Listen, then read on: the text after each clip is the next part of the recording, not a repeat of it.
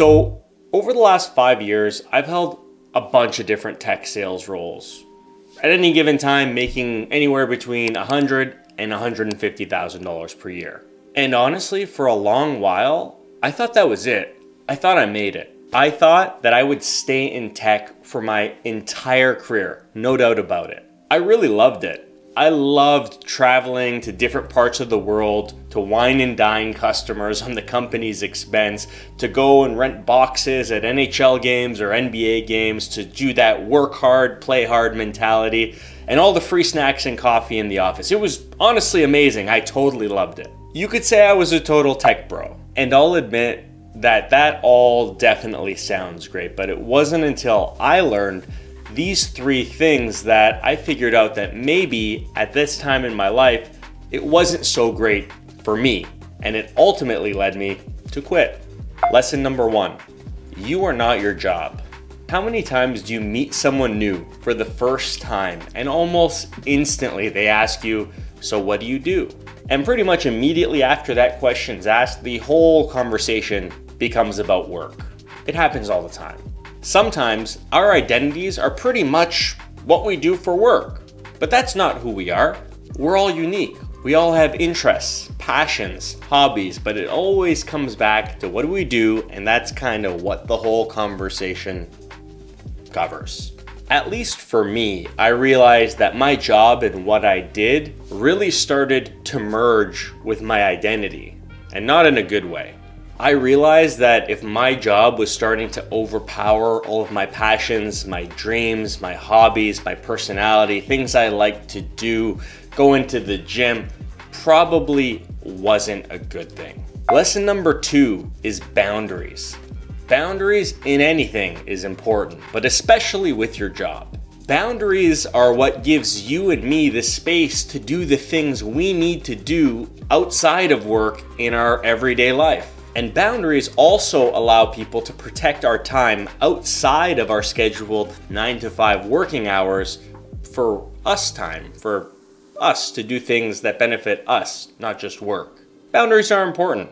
Personal time is important. But let's face it, nowadays, especially with how the economy is going, companies do sometimes try to push those boundaries a little bit. For me, this realization of how important boundaries were came one night. I was lying in bed, it was like 10 p.m. and my phone was pinging off the hook every 5 minutes. My VP of sales at the time was emailing me about a bunch of different deals that were active in my pipeline. And in every message, he would put, at the end of the message, don't feel obligated to respond. Yeah, right.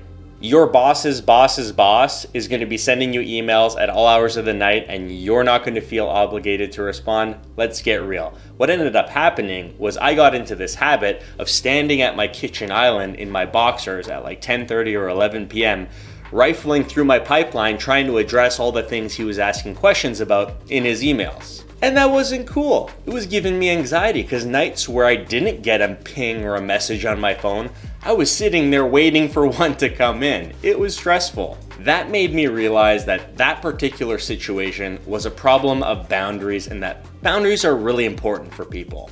And so many people face this, not just me. So many people are expected to work evenings, to leave their weekends free from time to time if the business gets busy.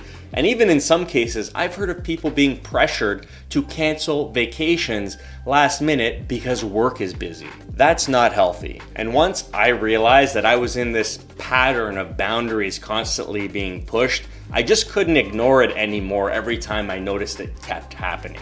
Lesson number 3 is that passions outside of work matter. And this one is kind of what ultimately put the nail in the coffin for me. So I'd been working at a bunch of startups. And like all companies, startups are trying to do better. They want to make more sales and make more money. They need to grow. So as part of a new initiative, I was asked if I'd be okay extending how late I was working during the weeks, instead of ending at around 5 or 6, 7 or 8, and the occasional weekend with no pay, no raise, no compensation. Just a nice pat on the back. And normally, for most of my career, I would say yes to something like this for a short period of time to just help the business out. But this time I reflected on this ask and I realized that, I was already pretty exhausted after a full day's work anyways. I would come home and I'd be exhausted. I'd barely have time to go to the gym. I'd barely have time to prepare a good, healthy meal. And I'd barely have time to talk to my friends or family or the girl I was seeing. Not to mention, I had no time to do things like read or play guitar, which I really love doing. It feeds my soul and recharges the batteries for the next day at work. And that's important. Those types of outside of work activities are what refuels your batteries, feeds your soul, and gets you recharged and ready to go back to work and give 100%. And I realized that it probably wasn't healthy. And if things started going into the direction where it was always a matter of you having to sacrifice those type of important personal things that do feed your soul, you need to reassess. And I did. I made the decision to quit.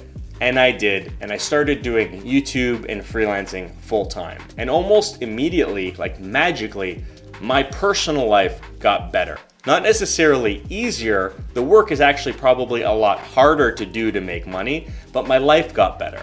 I lost like 20 pounds. My mental health started improving, my relationships started improving. I started to do things around the house that I'd been putting off for months and months and months. I've been going back to the gym, I started cooking. It was amazing. It was honestly amazing, and I couldn't believe that these were things that I had been putting off for so long because I was prioritizing a really busy work life.